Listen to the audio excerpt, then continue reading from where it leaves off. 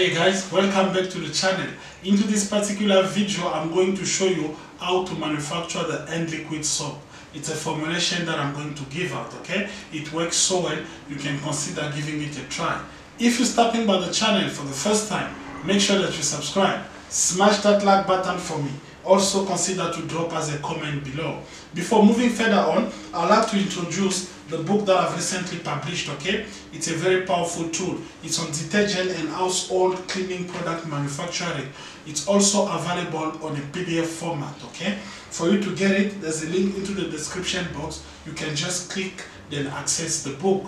We've made it accessible, also affordable for everyone. That's it. Let's get back to our main topic. As I said earlier on, I'm going to give out a formulation on how to manufacture the end liquid soap, okay? We're going to state ingredients, also give their respective ratios. Here we go. Let's look at the ratios making end liquid soap. Amount of water should be 53.6% of the total volume. Formalin, 0.2% of the total volume. Urea, which is your clarity agent, 1% of the total volume. Slash 25% should be 20% of the total volume. Dye, QS, okay? QS, that stands for quantity sufficient.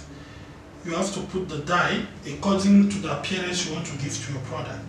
Perfume, 0.2%. SDBS, 20%. Then CDE, 5%. That's it. Thank you guys for watching, and make sure that you subscribe to the channel.